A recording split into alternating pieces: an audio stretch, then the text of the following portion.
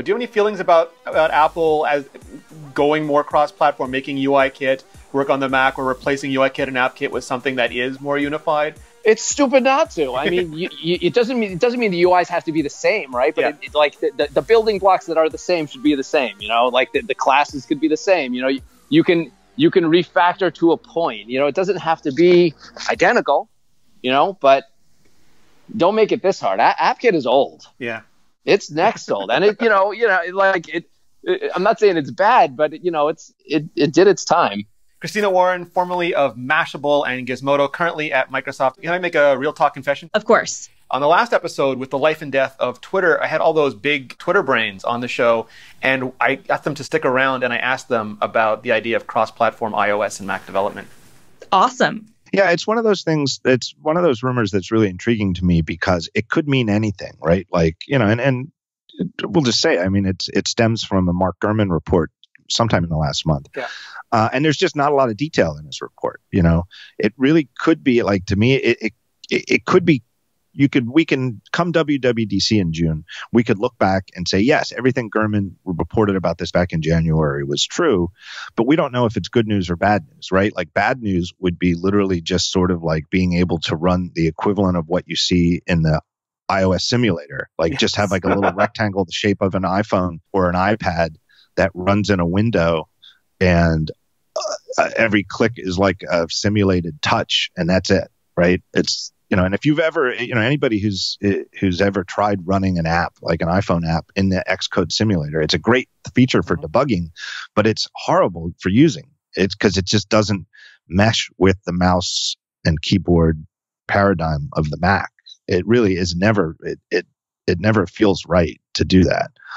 That would be the bad news. Just a lazy, you click a button in Xcode and out comes an app that technically runs on a Mac but doesn't look or feel or act like a Mac app at all. The good way would be if Apple, this is like the culmination of a years-long strategy within Apple of, hey, AppKit has evolved from 1988 and its origins at Next through today in 2018. Literally 30 years. It's like the 30-year anniversary of AppKit, and it's evolved. I mean, and obviously the big jump in the 90s where it went from Next Step to macOS 10, and they folded in and had run alongside the Carbon APIs.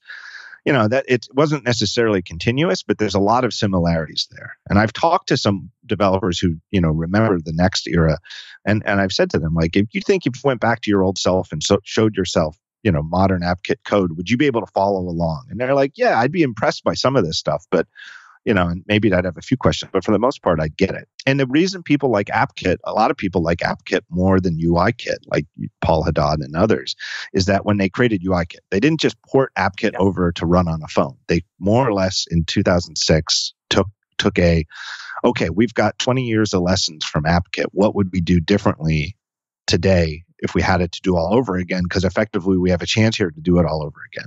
And so what I'm hoping they're doing for the Mac is sort of drawing the same lessons of, here we have another 10 years under our belt, 10 years of iOS development. What can we do for the Mac to modernize these frameworks for the next 10, 20 years that would really make the work of engineers as much easier today as they thought AppKit was or UIKit was than AppKit 10 years ago.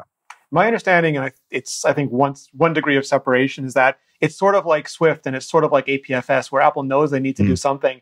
They have several candidate projects. I believe the one Mark was talking about was Marzipan, and that may not be the one they go ahead with. But just because they did do this reorg and they are doing the code bases, and now we have messages on iOS that doesn't have feature parity with messages on the Mac. And this is a way to solve for that so that their teams can do, and obviously it'll be good for some developers, but their teams can be much more efficient in terms of keeping things in sync and being consistent in what they put out. Yeah, I would agree with that. And I think that you're right. I think you actually hit the nail on the head, which is that Apple is running into this problem themselves, which is that they have, look, as much as Apple says publicly how much they care about the Mac, and I don't doubt that, and I've never doubted that, anyone who says they care as much about the Mac as they do about iOS is kidding themselves. So the way I look at it, and I understand completely like that Apple has, and people never understand this, but every company has limited resources because you're limited to the amount of engineers that are willing to work for the amount of money that you pay and live in the area where you require them to live. And that's in the face of being able to work in places you prefer or getting startup money with IPO potential. There's just always a limit on resources. And I look at it like, it's almost like, you have one kid who's a grad student and is away at college and is pretty self-sufficient, and another kid who's Taylor Swift. And you're like, you're making millions and billions of dollars, and you've got to like micromanage them every minute. And if you have to choose, like, yes, I really want to be there to watch you sit at college, but we're on world tour in Patagonia right now. Right. No, and it's hard. It's hard because you're exactly right. You don't have all the resources to do those things. And I think that's why people oftentimes, I'm not going to say have shortcuts because that's not the right term, but people will kind of criticize companies. Well, why don't you maintain, native apps for all these different platforms? And why aren't you, making everything unique? The reason why, frameworks like Electron are so popular isn't because coders are lazy. It's because they don't have the resources to dedicate teams to maintaining these things. One of the big examples to me is the Mac App Store. And like whenever an engineer is hired onto that team, it's like, in Phil Schiller's heart, he wants you to work on the Mac App Store. But practically speaking, every engineer possible on that team had to work on that big App Store relaunch. And now maybe they'll go and work on the Mac App Store, which hasn't been updated in, 5 years. But it's also possible that if a system like Marzipan or whatever, the cross-platform framework that advances or replaces AppKit and UIKit, that would help everybody. Right. I mean, we already share all the low-level networking code, all the code that talks to Twitter, but yeah, it would be nice to just be able to share more of the view side of things, more of not having to do the entire timeline over again on Mac just because they're totally different frameworks. But yeah, I'm not sure if UIKit over on the Mac is the right solution or not. Where I see it being really, really helpful is with people who are developing cross-platform apps, right? Right now, if you've got a color in your app, on iOS, you have to deal with this thing called UI color. On the Mac, it's NS color, right? And they're slightly different, and it's a pain in the butt to have to think about, okay, I want red. Which kind of red do I want to make, right? It's you don't want to have to think about that. Same thing with the simple things like table views and collection views and all of the ways that data get presented.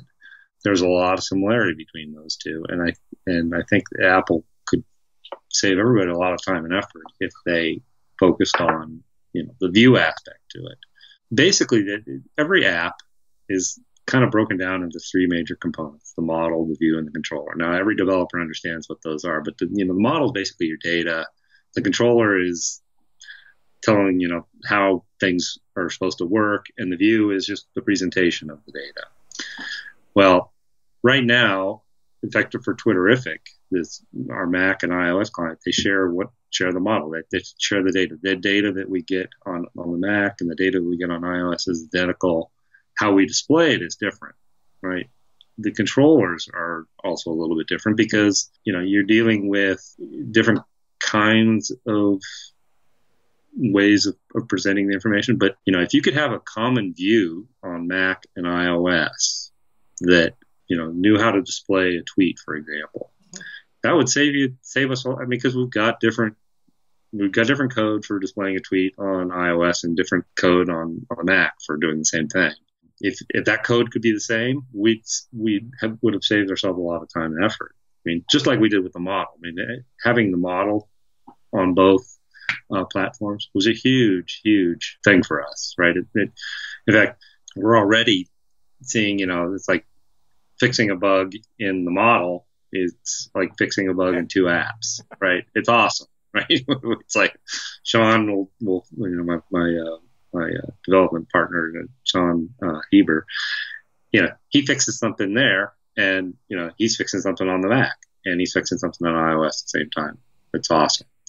Now the controller, that's the thing where I think people are just saying, oh well, that'll just magically work. Well, drag and drop works differently. Yes, they could probably make some of the drag and drop stuff work on iOS and the Mac better, right? More similarly, but you have different types of information you can drag. Being able to handle the menu bars and things like that. There's no menu bar, for example, in iOS. I think that there's a lot. I think the Marzipan or whatever I guess that's the code name for it. I mean, I can see that helping a lot for people building cross-platform stuff, but I don't think it's necessarily going to be just compiling your app for ARM 32 versus ARM 64, right? That was basically flip a switch and hey, it works. It's not going to be like that. Every year I cross my fingers hoping this WWDC is when they announce that they're actually unifying that layer. And I think that of all the things that, at the end, having that layer wouldn't have guaranteed that Twitter for Mac would still be around.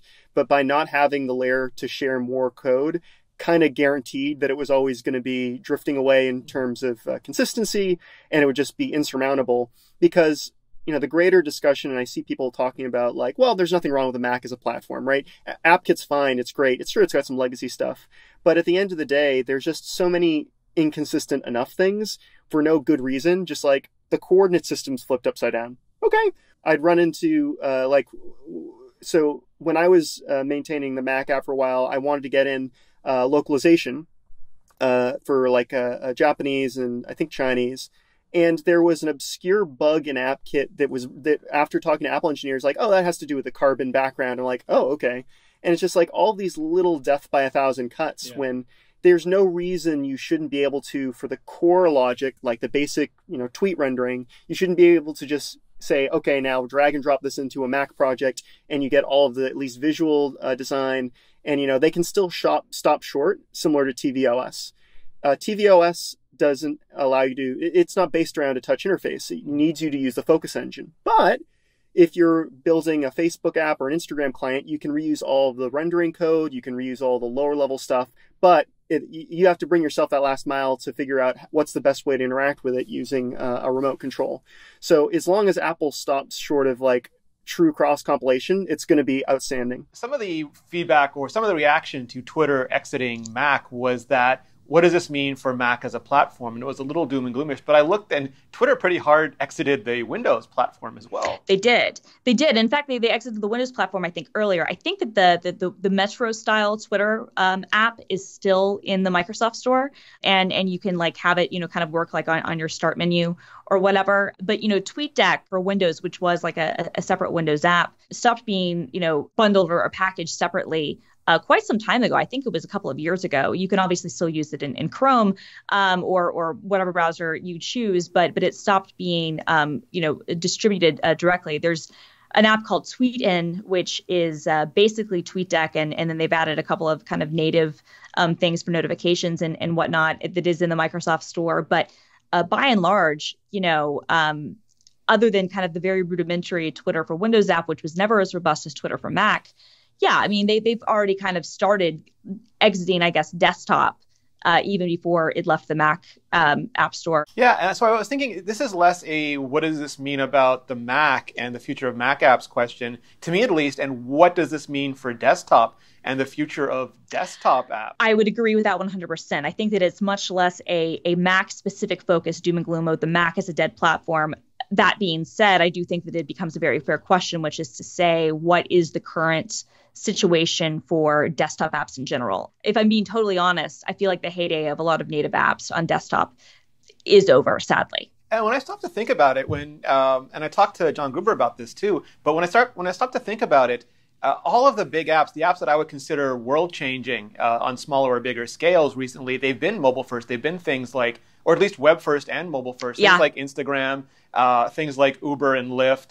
Even the wonderful updates we've had on desktop software, things like Final Cut Pro and Pixelmator and Microsoft Office, those have been updates to old apps, not new apps that are revolutionizing things on the desktop today.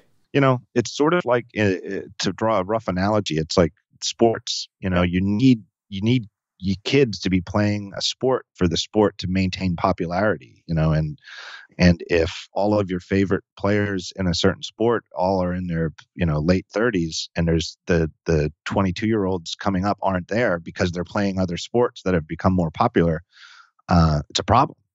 Yeah, I mean, exactly, and I think a great example of that is something like Slack, right? Or to put in a plug, Microsoft Teams, which is our kind of Slack competitor, and Atlassian has another one, Stride. Those are web first, and obviously people package them, using Electron, which is the most common kind of framework, but you could kind of use anything. And then there are a lot of adherents. Google's led the effort, and a lot of other companies are supporting it with progressive web apps for offline access and caching and things like that. But yeah, I think you're right, is that when you really kind of look at what have been the biggest services, platforms, apps, experiences over the last five or so years, the vast majority have been either mobile first or web first. It's super interesting to me because when you look at Microsoft and Apple, both of them have legacy desktop operating systems, but currently they have almost opposite problems. Microsoft was never as successful in mobile as they were in desktop, so they've worked on universal apps that would let them bring Windows over to mobile. And Apple was far more successful on mobile than they ever were on desktop. And now there's rumors that they're looking at ways to help bring iOS apps to the Mac. Yeah, so I don't have a lot of experience with it, to be honest, but I've talked to a lot of developers, and I think that, the Universal Windows App story is pretty complex. It kind of started as kind of a way to bring, Windows desktop kind of apps to mobile, and then it kind of shifted to saying, okay, if you have more of a traditional, x86 app, you can put it in a wrap, you can use this bridge and you can bring it to the Microsoft Store so that it can run on other devices, including things that run Windows S and potentially even other mobile platforms, and potentially down the line, Windows on ARM and things like that. And now it's kind of opening up even further, where a couple weeks ago, the Microsoft Edge team announced support for progressive web apps, as well as the fact that in the next version of Windows 10, progressive web apps will be available in the Microsoft Store. And that's a pretty big deal, because that means that people who are building progressive web apps for Chrome or, whatever the case may be, can now actually have these packaged and delivered and live on the desktop, and you can interact with them like they are a desktop app. And some people are saying, oh, well, progressive web apps mean that universal, UWP is dead. And it's like, no, I think they can work hand in hand, and it just depends on what tooling and what situations are better for what users. But it's been interesting to kind of see that approach. And when it comes to Apple, I think the challenge will be, frankly, is that for all the good and bad things you can say about having, touch available on Windows, the fact remains is that for going on 5 years now, Windows, from starting with Windows 8 and now up through, Windows 10 has supported touch inputs. And there are good and bad things about that dual approach. But Apple has always taken a very separated approach, whereas on the desktop, it is a mouse cursor, and on mobile, it is a finger. And I think that it will be, if Marzipan or whatever it's called happens, it will be interesting to see what tools they put in place and how, emulators and things work, so that those touch points and those different user experiences are able to translate across platforms. So you don't have kind of the experience you had, I would say, when you first saw Android apps appearing on Chrome, which was that they weren't quite designed for the mouse cursor, or they didn't align with the screen well. And so it's I think the bigger challenge is less so much sharing the code and more about thinking about what's the end user experience on these devices, and is it going to feel native, or is it going to feel like kind of the robot that almost looks human, but there's just a little bit of an uncanny valley that you can just tell that it's not real. Yeah, I think there's two sides, and I don't think maybe like Twitter would never come back to the Mac because they're fine with the web. But if the Twitter app that they built for iOS could much more easily be ported back to the Mac, maybe it's only half an engineer, maybe that's more palatable. Yeah. Or maybe some other developers are like that. I mean, the opposite example to this is tvOS, where you can, tvOS is based on iOS. You can share a great amount of the code, and we still get horrible Amazon Prime and YouTube apps. So maybe I don't know anything, Christina. Yeah, no, I don't know. I mean, I think part of that is there's some certain limitations, with tvOS. But you're right. You still have horrible things, JavaScript-laden apps. I would argue in the case of the Prime and the YouTube app, is that, their primary concern is to make things look the same across a million different platforms. And Apple TV has a really small user base compared to the Rokus and the Chromecasts of the world. And so, again, you prioritize resources. The rumor I heard is that though some engineers, of course, care desperately about the quality of their app, the product managers really favored portability. And so them taking their OpenGL code from whatever player and sticking on an Apple TV was a much like they cared about fast and cheap, not not good. So they just wanted to force it. Yeah. Which I would 100% believe in. And again, I kind of can't fault, because if you're looking at, okay, I need to get a product out, it works well enough. The people who are really going to nitpick over the experience are going to be a very small subset of the users. Most users are just going to use the app, and if it has a bad interface, it has a bad interface. But we're willing to forego perfection just to get the product out, especially if we only have X number of users and we're trying to cross-maintain a million different platforms. And again, I mean, I think this is why, even though it's impossible, write once, run everywhere is impossible. It is why I think people are kind of moving more to trying to use shared frameworks, whether it's in the web or mobile or whatever. So the thing that I'm hoping for is that, I think there'll be a ton of inertia with them, but I'm thinking someone like Greg Pierce, who makes drafts for iPhone and iPad and Apple Watch and currently doesn't have a Mac app, might be tempted enough to say, now there's no reason for me not to have a Mac app. Yes, absolutely. I mean, there's no reason I wouldn't want to be on the Mac, other than that I haven't had the resources, and the effort required has been prohibitive. But I've been taking steps to get there, and over the years they've improved a lot of the underpinnings. There's a lot of things that can be shared, but the UI is so different, and the resources required to build an entirely separate UI have slowed down that process. So I'd love to see something like that come from Apple. Exactly. Overcast. We could finally have an Overcast Mac client rather than, the web app is great, but we'd have a native one. And I think that for companies like Omni, who's been basically kind of doing this on their own for 5 years, kind of maintaining the same code base and then just having, different UI stuff would maybe lessen their load, and that would be great. But yeah, I would love to see like a Greg Pierce being able to do drafts for Mac, because I would kill for that. On the inverse side, in a perfect world, I would also like to be able to say maybe you have some really good Mac apps that have never come to mobile that might be able to come to iOS in better ways.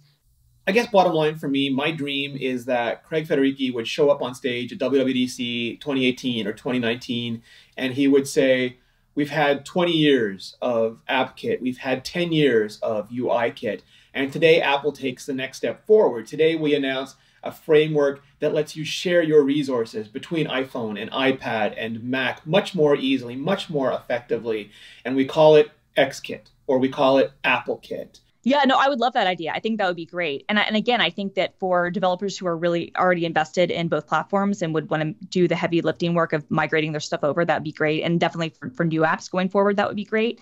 My only fear with this sort of XKit thing is that in my mind, I'm always afraid that means they're going to take away some of the special things that make a Mac app more powerful than an iOS app.